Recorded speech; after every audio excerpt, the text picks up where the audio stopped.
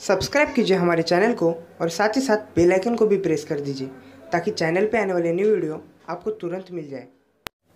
नमस्ते दोस्तों, स्वागत है आपका हमारे चैनल में। और आज की कहानी का नाम है बुद्ध की सीख।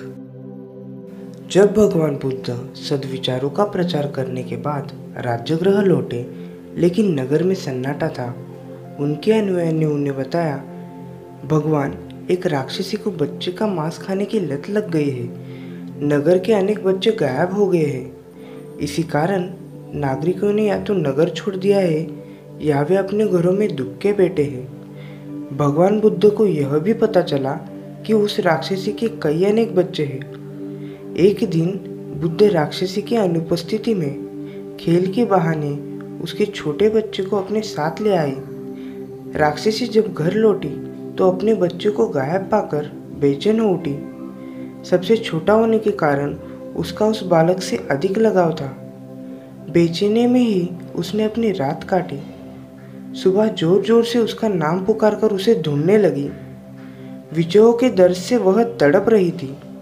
अचानक उसे सामने से बुद्ध गुजरते हुए दिखाई दे गए। उसने सोचा कि बुद्ध सच्चे संत है, वो अंतर्यामी है, वो उसकी मदद जरूर करेंगे। वह उनके पैरों में गिरकर बोली, हे भगवान, मेरा बच्चा कहाँ है, यह बताइए।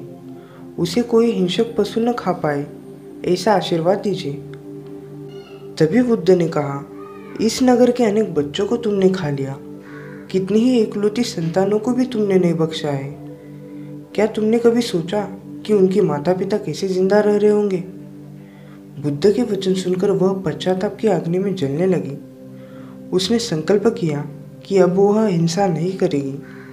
भगवान बुद्ध ने उसे समझाया कि वास्तविक सुख दूसरों को दुख देने या दूसरों का रक्त बहाने में नहीं, अपितु उन्हें सुख देने में है।